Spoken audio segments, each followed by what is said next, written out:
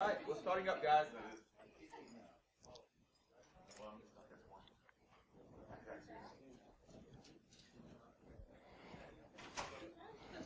I'm getting a black screen.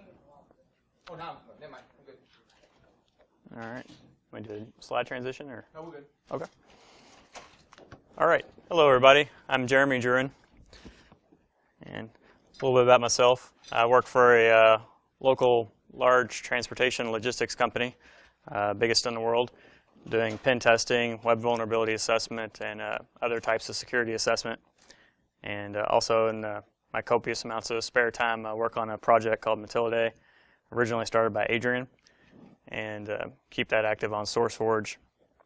Do some stuff with the local SSA, and also run the weaponized YouTube channel.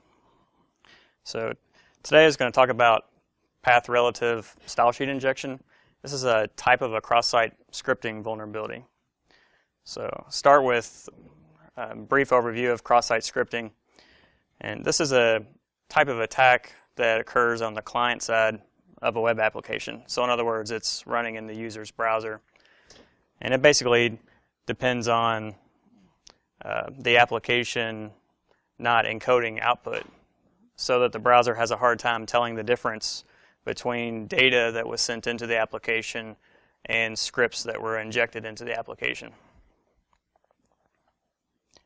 Now usually, if you take a script from one website, or one source even, and you try to run it in a separate website, there's some protections that are built into the browser itself that will keep the script from interacting with the page. It also protects the cookies and some other resources on the page from being changed by the JavaScript.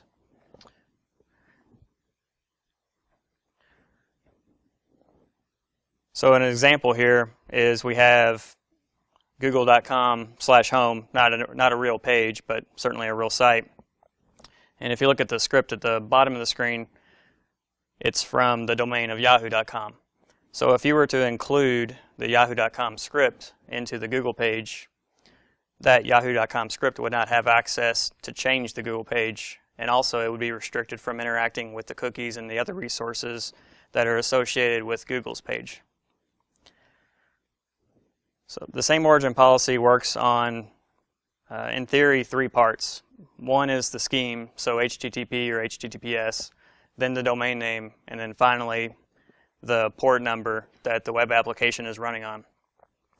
And I say this in theory because some browsers tend to ignore the port, and so you really end up having same origin based on the scheme and the domain.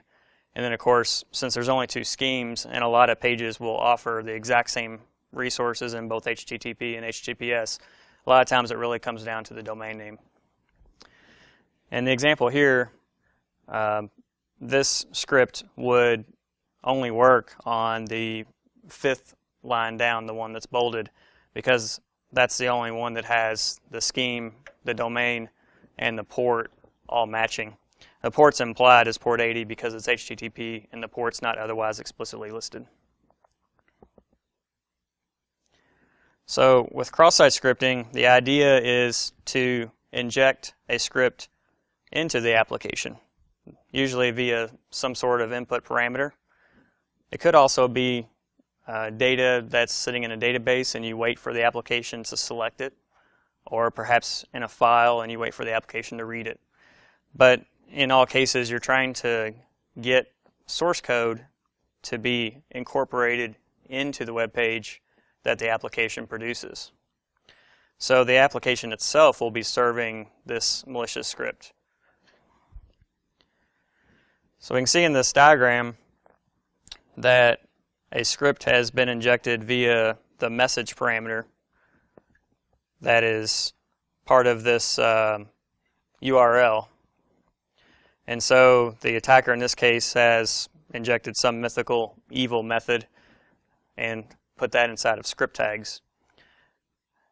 This parameter travels all the way to the server, and then the server's source code reads the value of that parameter and then uses that to create an H1 tag.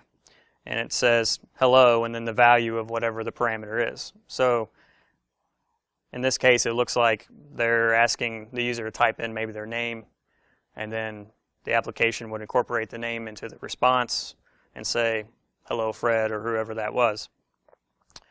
So the script is going to travel all the way back to the browser. And when it finally reaches the browser understands JavaScript and can parse it and execute it. And that's when the attack will actually occur, is when it gets back to the browser.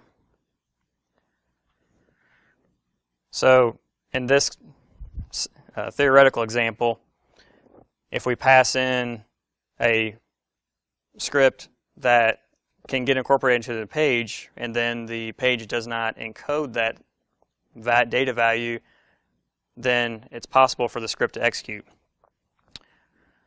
So the confusion is that sometimes developers expect all of these parameters to have data come into them, but there's nothing really restricting someone from putting code into those variables and sending them on their way into the application server. So at the bottom here, this is what the final page would look like after the application got done incorporating the data in, and this is what would reach the user's browser. So in this case, it's syntactically correct. Even though it's not intended, the evil method would execute. So path relative style sheet injection is a type of this cross-site scripting. And typically it's going to be the reflected type, the one that we just described, where the injection occurs on the client, travels all the way to the server, gets incorporated into the page, and then sent back to the client where it finally is able to execute. Now the injection in these cases, rather than being JavaScript, is actually cascading style sheets. I'm sorry? Style sheets would be, style sheets would be like whether you want to make the font bold or change its colors, very typically. And then there's a pretty rich language that's actually developed in this 3rd edition of CSS where you can do lots of things like cause animations and 3-dimensional objects to spin and stuff like that. So, yep, but it's, so in the browser you basically have an HTML parser that we're all familiar with that parses the tags into a drawing, and then you have the styles that are applied by the browser to format the HTML, and then you have script, usually JavaScript, that can interact with the HTML. So pages are actually made up of lots and lots of different files, and I took a partial picture of just what the Mutillidae homepage looks like. And these are only about half of the files that make up that page. And I highlighted a couple of them. The question mark was about the 10th file or so that was fetched, and the PHP logo was somewhere around 15th or so. And all of those were called upon by the main page, which is highlighted in the red square at the top. So the main page is going to ask for these other resources to be included when the page loads in the browser before it actually has a chance to be parsed. You're going to have images, scripts, and styles typically. So at the bottom here I've got a couple of those included images, the ones that were highlighted, and this is the full path to those images. So to avoid putting multiple copies of the same exact, say, JavaScript or style, developers usually will house those scripts in separate files, and then they will include them into the main page. This has a lot of advantages because if you come up with a nice style sheet and you want to use it on many pages, you can write the style sheet one time and then deploy it to all the different pages just by referencing it when the page loads. And it also has another advantage. Anyone who's been a developer knows that when you make a mistake, it's much better to be able to change or fix the mistake in one file and have it propagate out than to have to go to a bunch of individual web pages and make the same correction over and over again. And in the picture here, this is the global style sheet for the Mutillidae project, or at least the first few lines anyway, that is included into the main page to format all the styles, make the border, menus, everything else look nice. So there's a couple different ways you can include these files. You can have the relative path and the absolute path. And these paths are generally specified by the tags that will include these files. So there's link tags, which are often used to include style sheets. Anchor tags typically will include a reference off to another location. You also have references to JavaScript with the script tag. And there's a couple of examples here. There's a link tag in the middle that is including a reference to the global styles style sheet that we just looked at a second ago. And then down at the bottom is a reference to a JavaScript file called bookmarksite.js. And that's being referenced by the script tag. So with the absolute links, the source code is specifying the full path. And this is pretty uncommon. But in this example, an anchor tag is referencing global styles using the full path, starting with HTTP, going all the way through the server name, the file path, all the way to the resource at the end. The relative link at the bottom only references the difference between the current page and the resource. So since the current page is already at localhost Mutillidae, the relative link is going to just have the difference, which is styles global.css. So now that we see that there's two different kinds of links, we can talk a little more about how the browser figures out what the full absolute path is, given that it only has the relative path.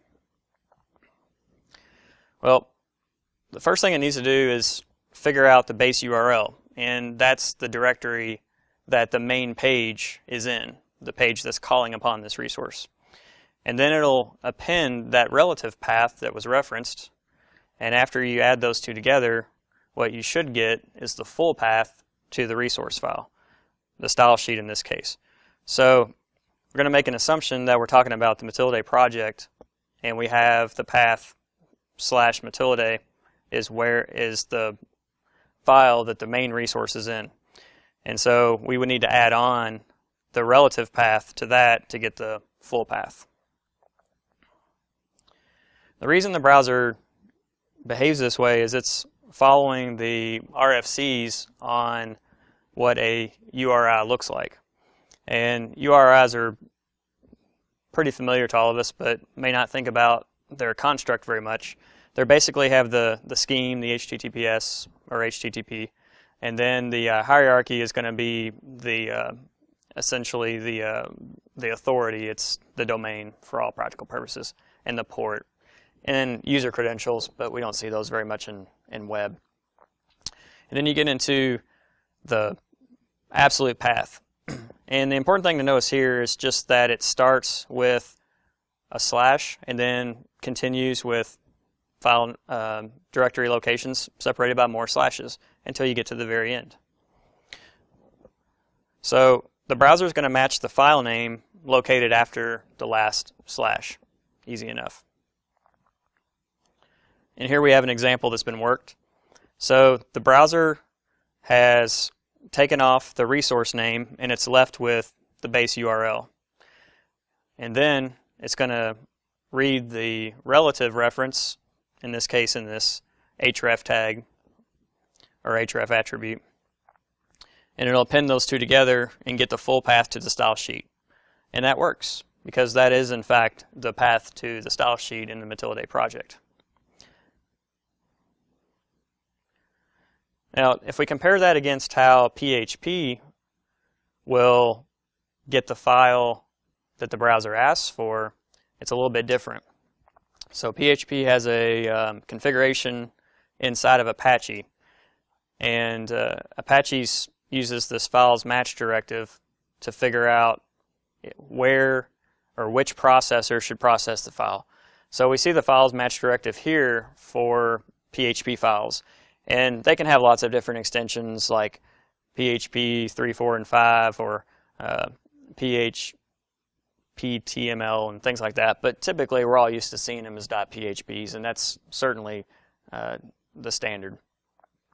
So the way that the server is going to fetch the resource that the browser asks for is it's going to see this index.php, which matches that regular expression, and it will invoke the PHP handler to generate that HTML file, and then Apache will return that HTML back to the browser. So notice that there's two different ways that these resources are parsed, and that can create some confusion in certain cases. So in our example, both the browser and the server agreed on which resource was being asked for. In both cases, they came up with index.php. And both of them agree that the path is Mutillidae. So they both calculated the path the same, even though they used two different methods. But since the web server is parsing based on the file extension, what happens if you end up having extra directory after the resource file that PHP is looking for? And so take this path at the top here. We actually have the foo and bar directory specified after the resource index.php. So the browser is just going to go through its normal calculations, and it'll have the word bar will be considered the resource because it's after the last slash, so we cross that out. And now we have our base path again.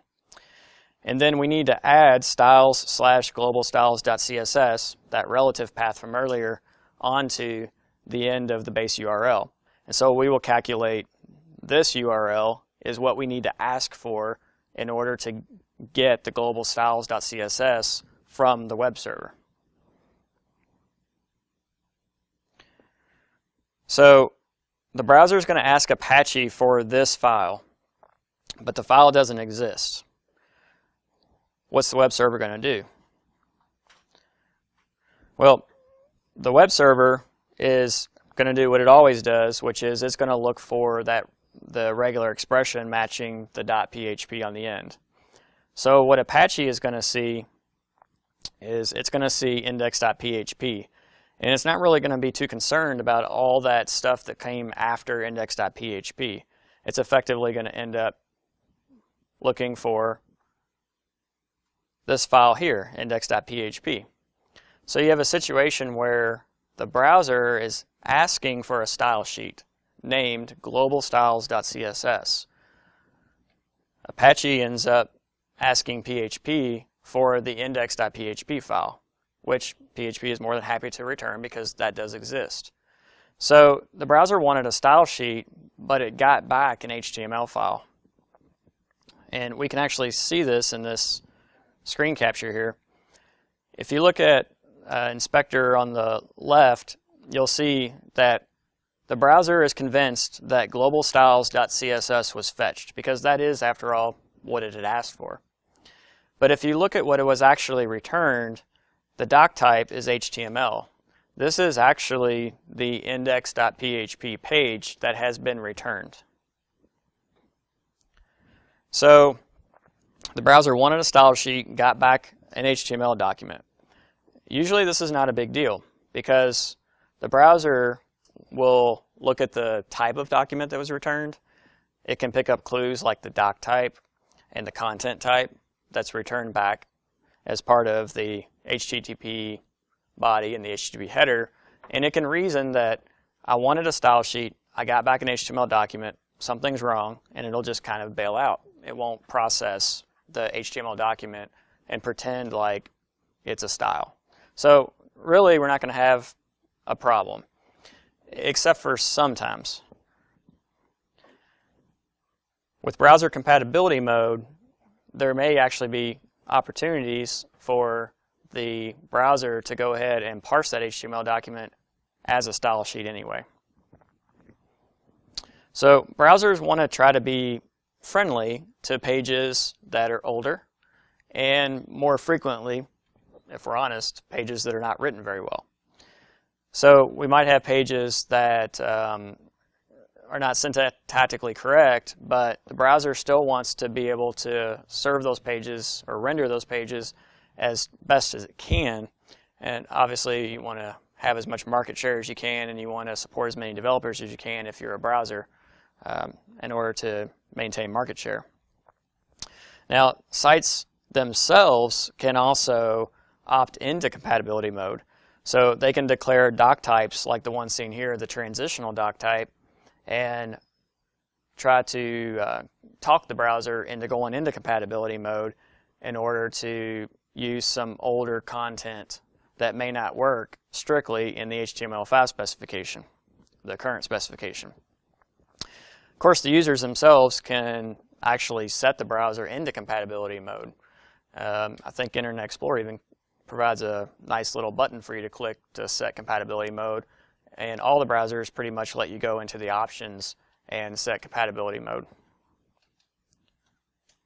So we go back to the style sheet being asked for, but the HTML file shows up. If the browser is in compatibility mode, it will scan through that HTML document, and it's going to try to find a style that is syntactically correct and use that style to mark up the page that it's drawing. And that's going to let us inject some style into the page. So there's some prerequisites we need. We need the page itself to have a cross-site scripting vulnerability, because we need to figure out a way to inject script, in this case CSS script, into the page and have it incorporated into that page and output back into the browser where the browser can see it. So that's why the path relative style sheet is basically a type of cross-site scripting. Now, JavaScript is the most commonly used script for cross-site scripting. But JavaScript does have some limitations. If the injection is going to land in the middle of HTML instead of landing in the middle of some other JavaScript, you're going to need script tags to break out of the HTML and get the JavaScript engine to execute that script. Otherwise, your JavaScript's just going to land right in the middle of an HTML tag. It doesn't really mean anything to HTML, and so it would just kind of be displayed on the screen. Style sheets, on the other hand, do not require tags in HTML context to invoke the CSS parser. So if you can get a style injected, it can be a little bit easier, since a lot of these defenses that are built into browsers tend to be focused on script tags or other HTML tags to recognize that there's some type of cross-site scripting going on. So here's an example. We have a JavaScript that turns some text red, and we have the equivalent style that also turns the same text red, and these should basically operate the same way. But if you look at the style sheet, you'll see that it doesn't need those script tags in order to operate. And this is going to allow it to pass through filters and other types of kind of naive defenses a lot easier. So it kind of makes this style sheet injection interesting from that point of view. So we can see this with a demo. And I'm going to use the Mutillidae system for this demo. Recently, the path relative style sheet injection vulnerability was added into the project. So now you can download the project and try this for yourself. Our injection is going to have several parts. They all kind of run together. But essentially, we're going to start with a path extension because we want to have some directories after the file name for the reason we talked about earlier. We want to get the browser a little bit confused about what the base URL is. In the orange area, that's the prefix for the attack. The %0A is encoded for the line feed character.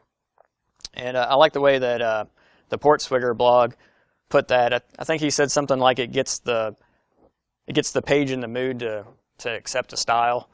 And effectively, what it does is it's a type of a separator between the end of the path and the beginning of the style sheet. The blue asterisk is called the selector.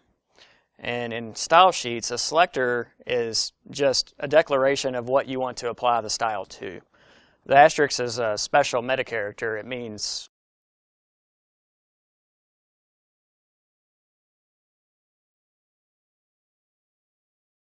Sorry about that. I'm Geek here, and Jeremy.